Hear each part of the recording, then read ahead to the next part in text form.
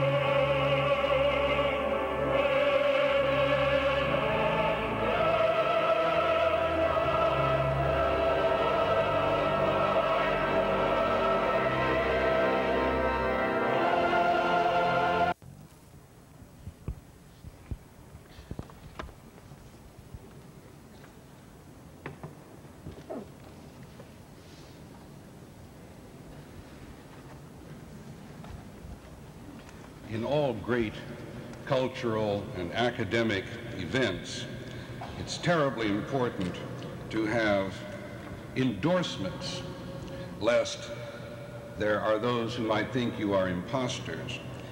And obviously, the most important endorsement that we could get would be from the Abbey. Some of you have perhaps heard of the Poets' Corner there. But before I read, in fact, the most charming and delightful letter from the Dean and Chapter, I want to announce that we have two surprises. The first is a very young surprise, 10 years old. This is a marvelous young lady whom you perhaps noticed in the procession carrying a bouquet of red roses. And this is Jennifer Kristen Anderson, who comes from Elliott, Maine, and who came down with her grandfather and her mother today. And she, at the conclusion of the service, will lay the flowers on the memorial tablet to Emily Dickinson because she is her first cousin, 5 times removed. And here is the endorsement. It gives me great pleasure. Indeed, I regard it as a privilege to send the greetings of the Dean and Chapter of Westminster to you on the day when you are formally dedicating your American Poets' Corner in the Arts Bay in the Cathedral Church of St. John the Divine, New York. As you know, we have in Westminster Abbey a Poets' Corner in which Geoffrey Chaucer is buried and memorialized. A memorialization which has led across the centuries to successive poets and creative writers being honored near him in Poets' Corner. I therefore greet you most warmly on this significant day, and I can assure you that it gives satisfaction here that a great nation which speaks the tongue which Shakespeare spake and is linked up with us in a common literary heritage should have the means in a cathedral church of honoring those who have used this language with felicity, grace, and genius. I know I am right when I say that you will not lack many such worthies to honor in the coming years. Signed, Edward Carpenter.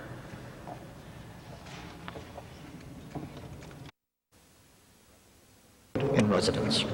He considered many candidates among the nation's published poets and chose Daniel Haberman, the widely praised author of The Furtive Wall and Poems, whose qualifications for this extraordinary post were unintentionally delineated by John Heath Stubbs in an earlier review of Haberman's work. Of Haberman, he said, "He has a restraint and a care for craftsmanship which is very welcome these days." And Guy Davenport has said of his work, "They are first of all quintessential poetry." Clearly, Dean Morton chose well. As to the history of the naming of this Poets' Corner,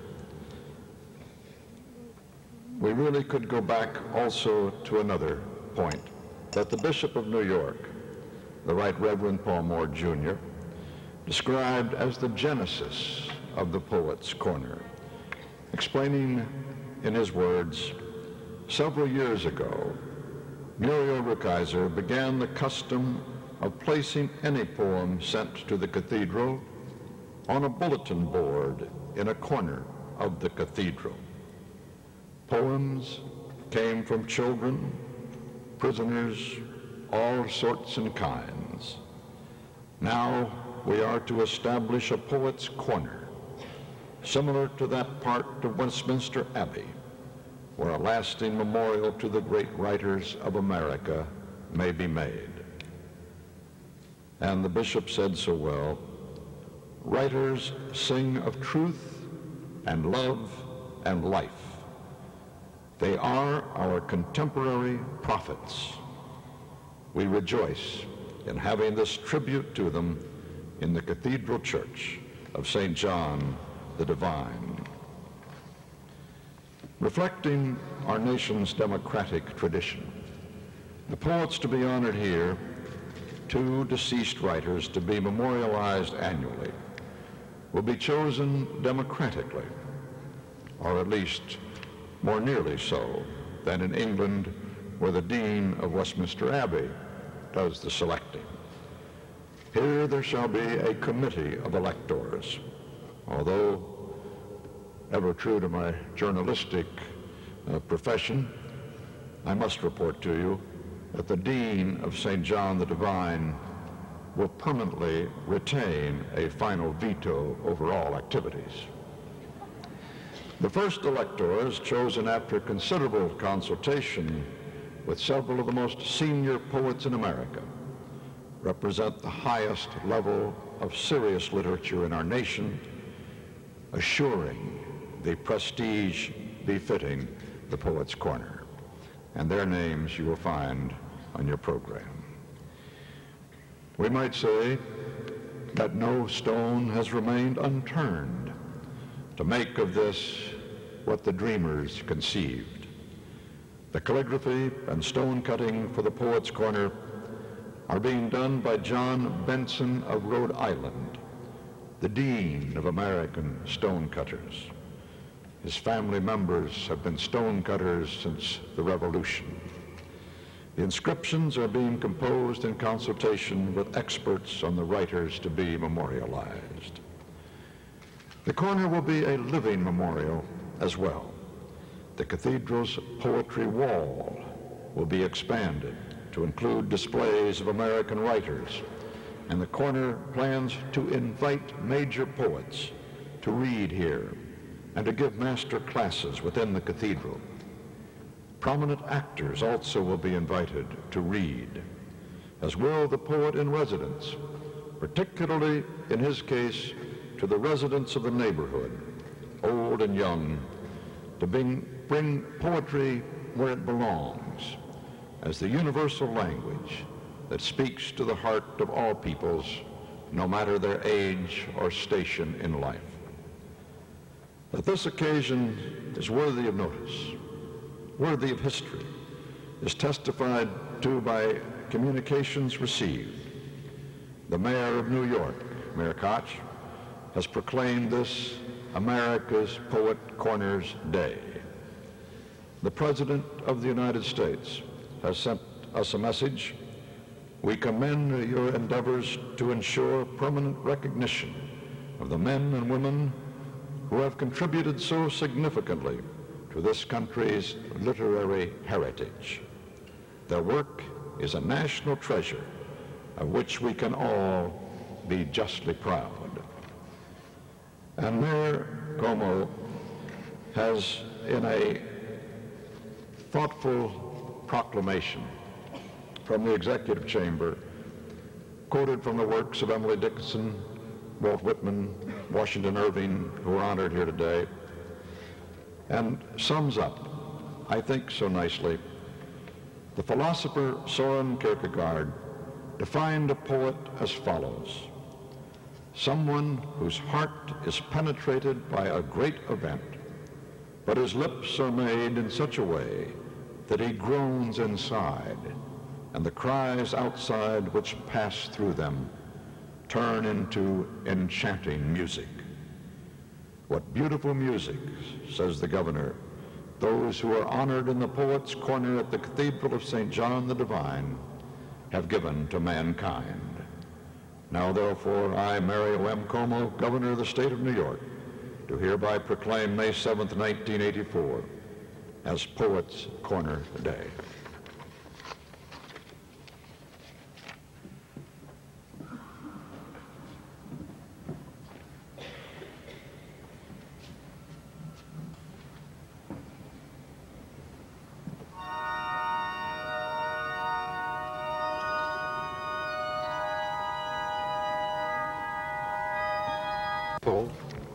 To have so many members of the literary community at this dedication, and to have the recognizable support of other areas and other arts, journalism, the dance, acting, music. We have 2 honorary guests with us today, Mr. Mater and Martha Graham. At 3 o'clock today, I received a letter from Miss Graham, following a telephone call, that because of rehearsals for the opening of the Graham Company at, I believe, the Metropolitan, she sends her regrets and best wishes. But she sent 3 sentences which I would like to share with you. And this is Martha Graham's comment. They had no poet, so they died. These lines, written long ago in Greece, were about a vanished city. They had no artist to record their dreams, their hopes, their beliefs, and so they perished. These lines came back to me when first I learned of this visionary project, An American Poet's Corner. I regret that I cannot be with you to share this moment, for poetry to me reveals the inner landscape that is man's soul. Martha Graham.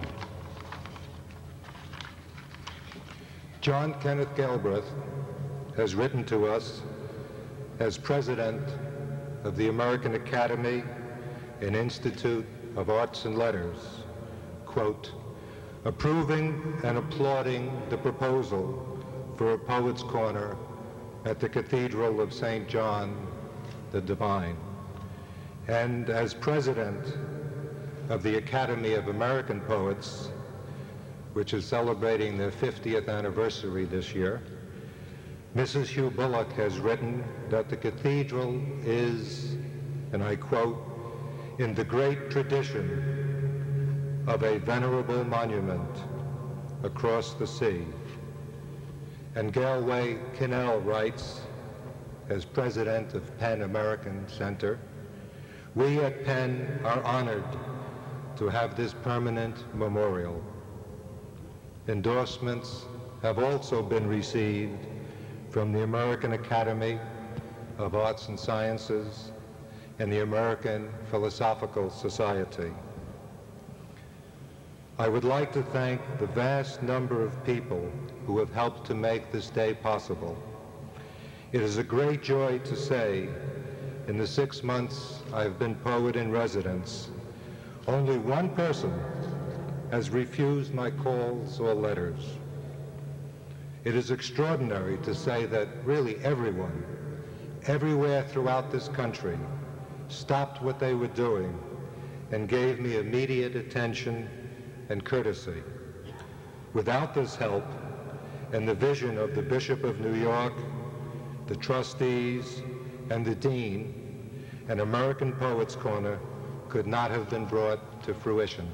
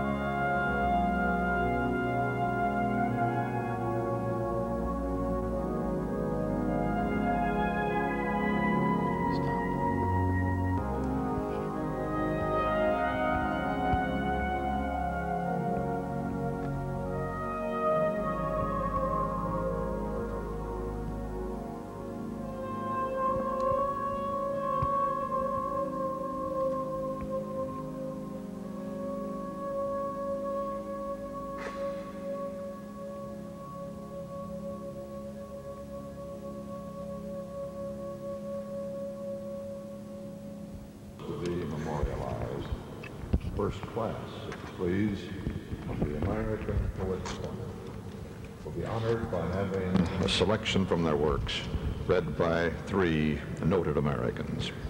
Robert Penn Warren will read from Walt Whitman. Gregory Peck will read from Washington Irving's The Legend of Sleepy Hollow. And Edgar Bowers will read from Emily Dickinson.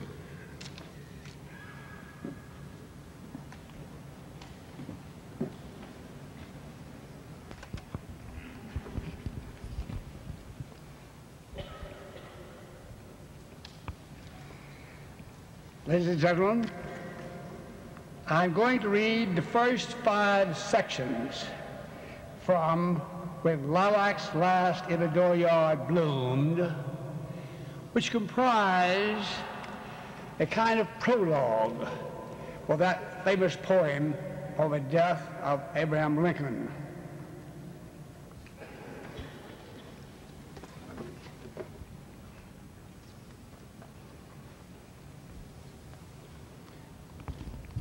When lilacs last in the dooryard bloomed, and the great star early drooped in the western sky in the night, I mourned, and yet shall mourn with ever-returning spring.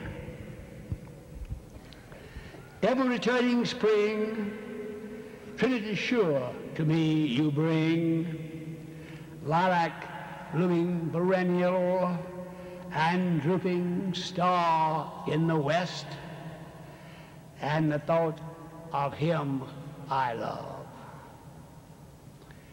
O powerful western fallen star, O shades of night, O moody, tearful night, O great star disappeared, O the black murk that hides the star, O cruel hand that holds me powerless, O helpless soul of me, O harsh surrounding cloud that will not free my soul. In the dooryard, fronting an old farmhouse, near the whitewashed palings, stands a lilac bush, tall, growing with heart-shaped leaves of rich green, with many a pointed blossom, rising delicate with a perfume strong I love, with every leaf a miracle. And from this bush in the dooryard, with delicate colored blossoms and heart-shaped leaves of rich green, a sprig with its flower I tear. In the swamp, in secluded recesses, a shy and hidden bird is warbling a song.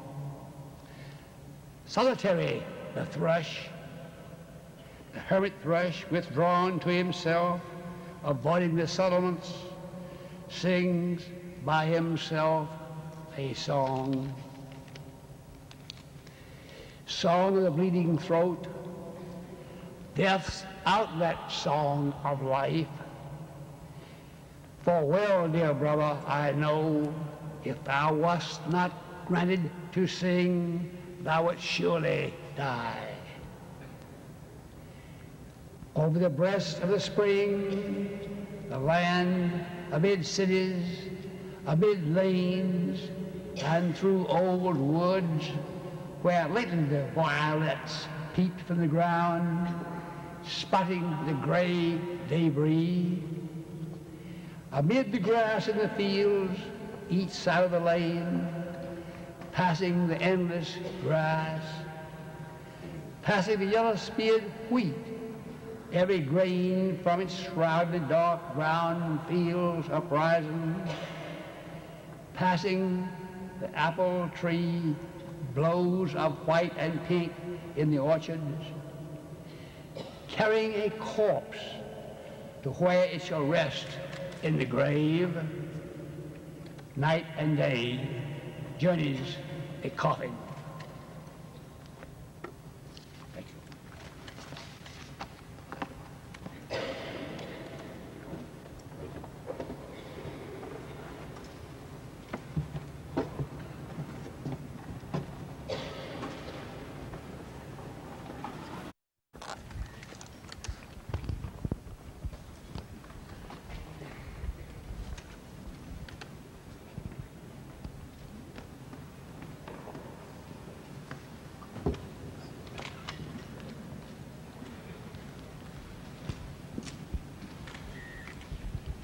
It is the witching hour.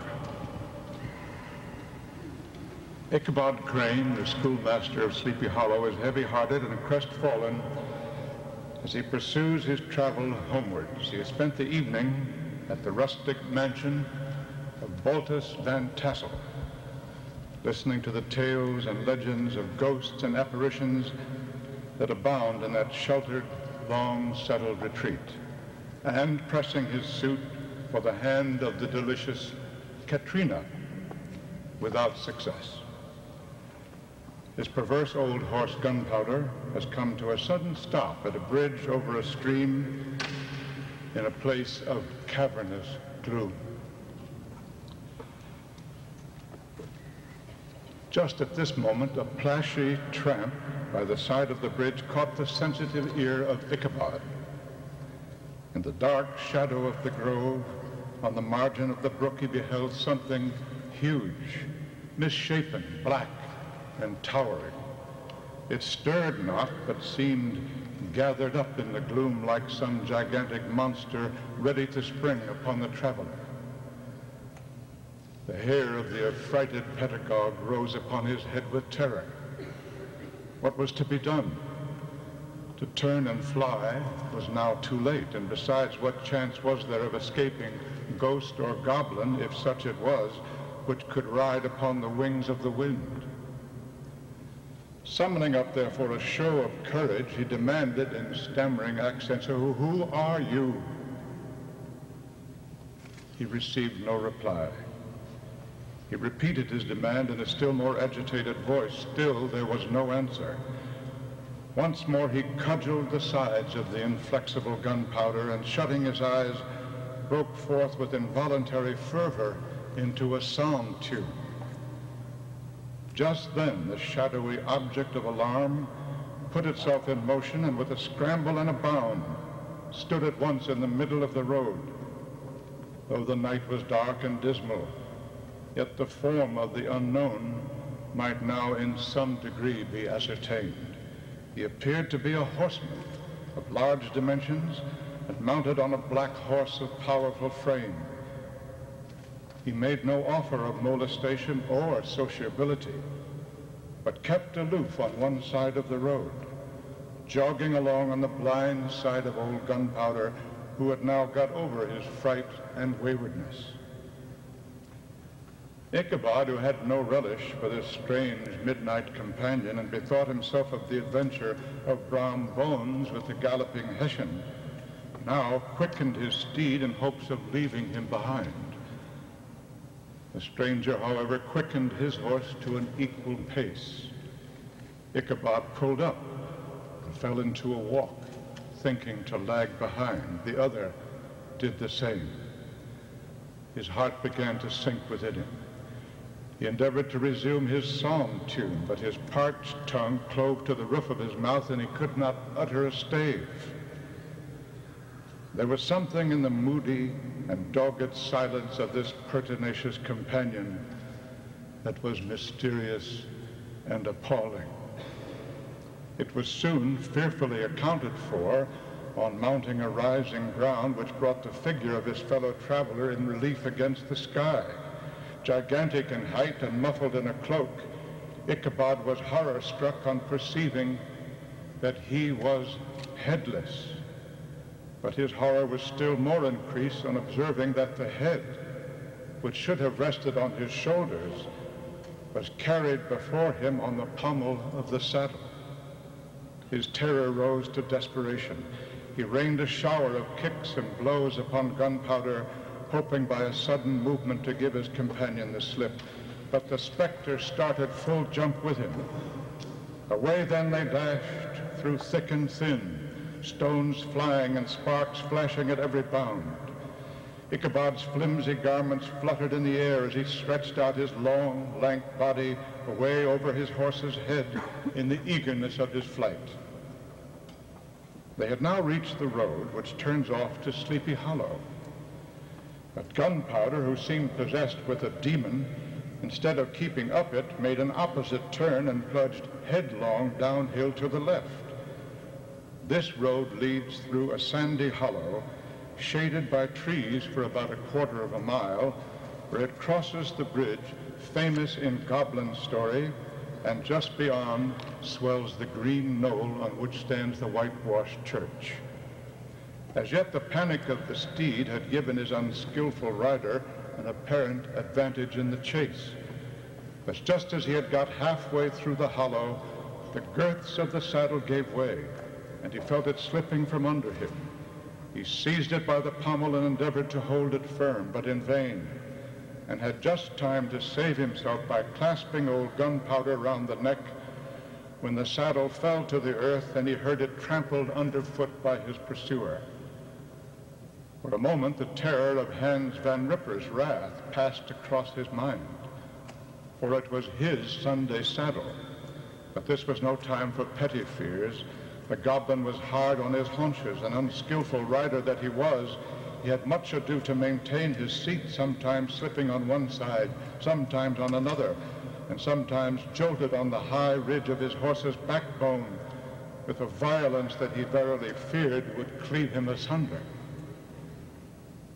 An opening in the trees now cheered him with the hopes that the church bridge was at hand. The wavering reflection of a silver star in the bosom of the brook told him that he was not mistaken. He saw the walls of the church dimly glaring under the trees beyond. He recollected the place where Brom Bones' ghostly competitor had disappeared. If I can but reach that bridge, thought Ichabod, I am safe. Just then he heard the black steed panting and blowing close behind him. He even fancied that he felt his hot breath. Another convulsive kick in the ribs, and old Gunpowder sprung upon the bridge. He thundered over the resounding planks. He gained the opposite side. And now Ichabod cast a look behind to see if his pursuer should vanish according to rule in a flash of fire and brimstone. Just then he saw the goblin rising in his stirrups and in the very act of hurling his head at him. Ichabod endeavored to dodge the horrible missile, but too late. It encountered his cranium with a tremendous crash. He was tumbled headlong into the dust, and Gunpowder, the black steed, and the goblin rider passed by like a whirlwind.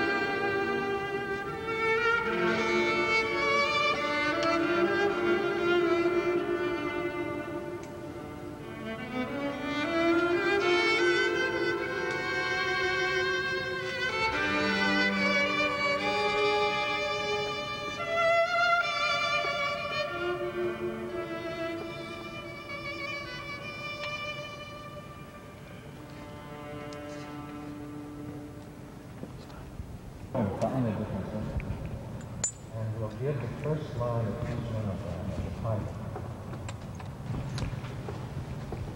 There's a certain slant of light.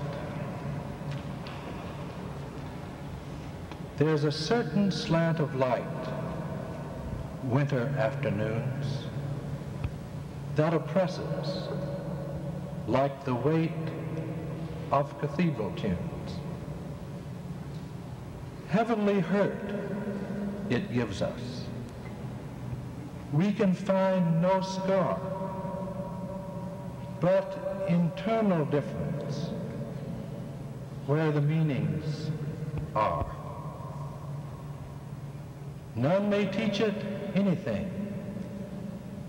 'Tis the seal despair sent us an imperial affliction, sent us of the air. When it comes, the landscape listens, shadows hold their breath. When it goes, 'tis like the distance on the look of death.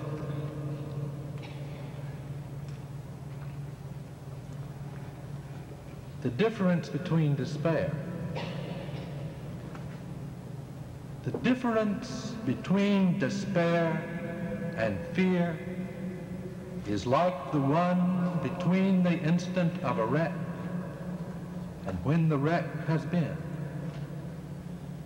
The mind is smooth, no motion, contented as the eye upon the forehead of a bust that knows it cannot see.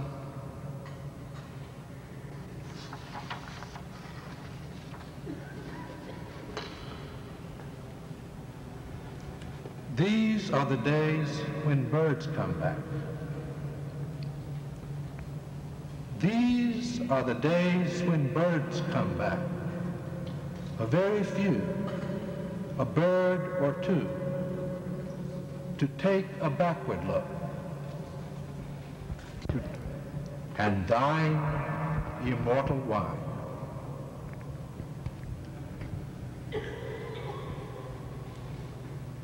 The last night that she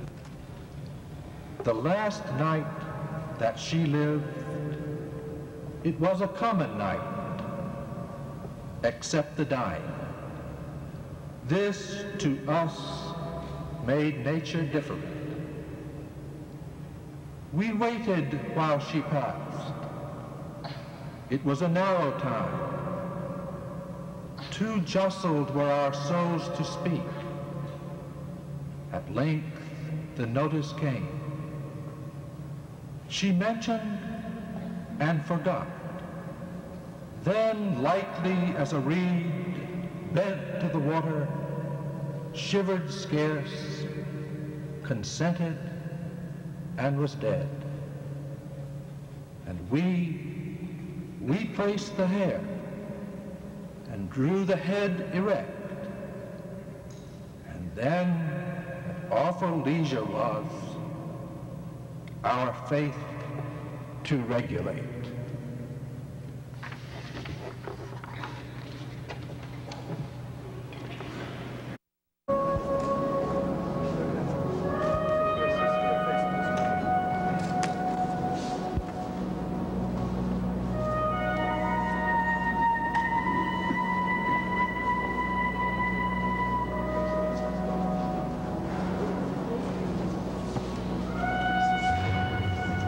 That's really sad.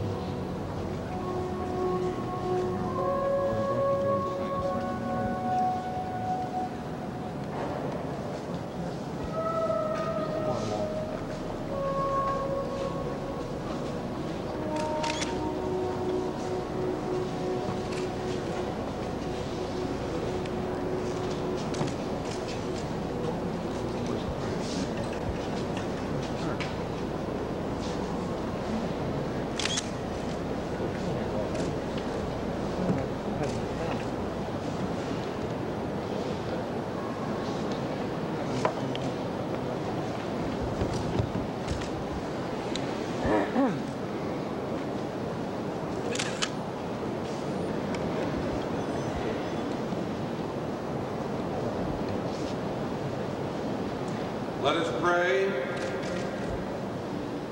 Direct, O Lord, those who speak words to which many listen, and write what many read, that they may do their part in making the heart of the people wise, its mind sound, its will righteous, to the honor of Jesus Christ our Lord.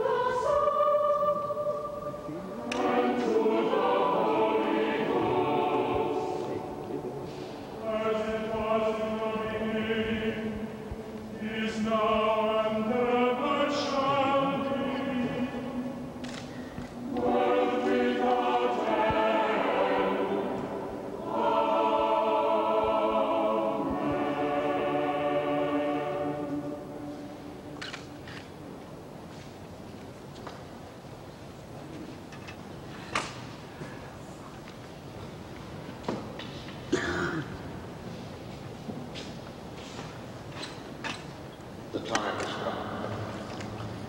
No one could have been chosen for the honor and privilege of unveiling the Poet's Corner more worthy of that honor and privilege than one who has given a half a century unsteadingly, devotedly, passionately to the cause of American poetry.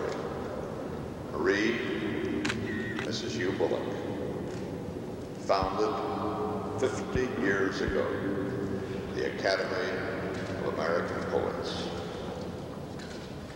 Marie, Mrs. Bullock, you already become a part of the history of American poetry. But today, unveiling this Poet's Corner, you are inexorably part of a tradition that will live as long as this great cathedral. Thank you, Walt.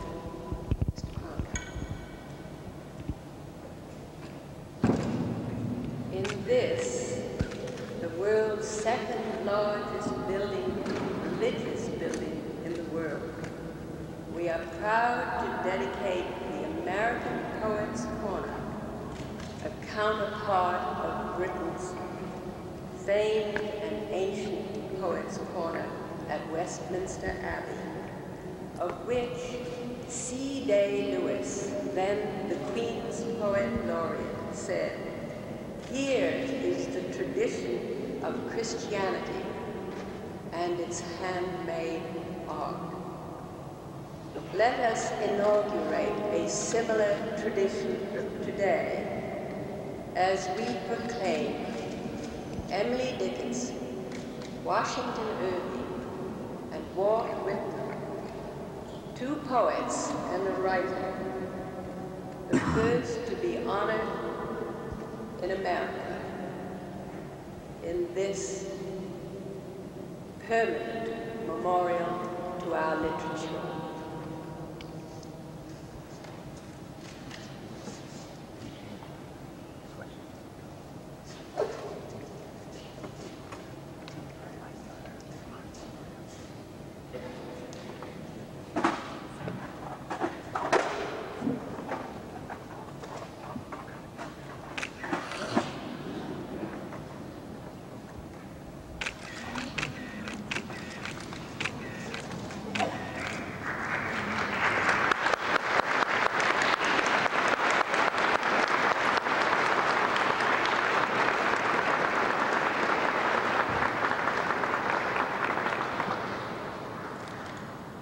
Bless, O Lord, our setting apart of a poet's corner in this cathedral church, for the honoring of those of our fellow citizens who have enriched us by their writing, poetry, and in prose.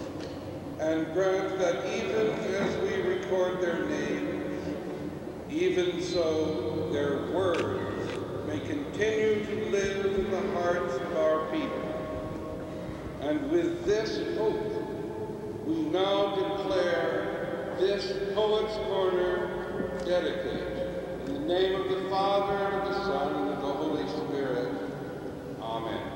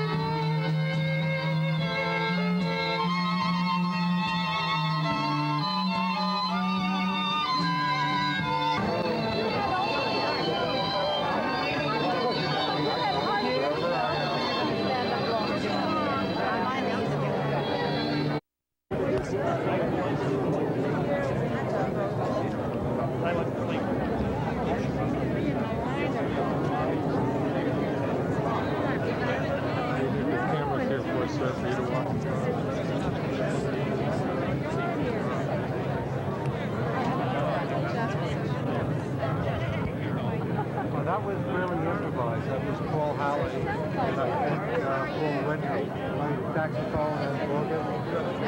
This was the oboe. Well, the saxophone and organ I loved soprano also. saxophone. But the oboe, as they were going out, I just thought that music was, it was wonderful. haunting, just haunting. Yes. And the Schubert, Wasn't that great? fine music. The pianist. One of the real things that were fun of this whole event was picking much I was of going the to say, music. I bet you really made the enjoyed selections, it. did you? Yes. I loved it. And the Sanctus did very well, didn't Yes, it? yeah. The Gounod. Oh, it was gorgeous. The Gounod and the Schubert and what was the last? The Samuel Barber I loved. Did you like that? Homage to John Fields. That was Barbara Nissman. That was a beautiful selection. We wanted American music, and that was... Yes, I'm also glad to hear that Teckerman is going to be our next celebrator. And